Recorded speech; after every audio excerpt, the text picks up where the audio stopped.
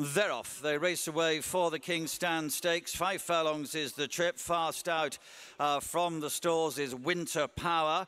And also up there in the early strides is Ornate. Kea Moro's up there with the cheek pieces as well. Yellow Sleeves of Maven in a prominent position. Batage be about 5th early on.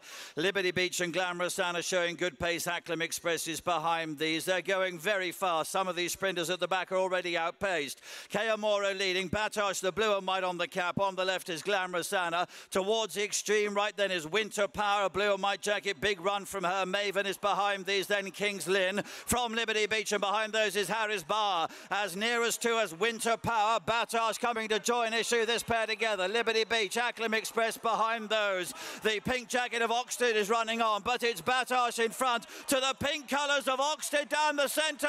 Oxted now coming through with Kieran Fallon to take it up and beats Arecibo to second. Extravagant Kid and Batage and Keep Busy. King's Lynn and Liberty Beach behind those.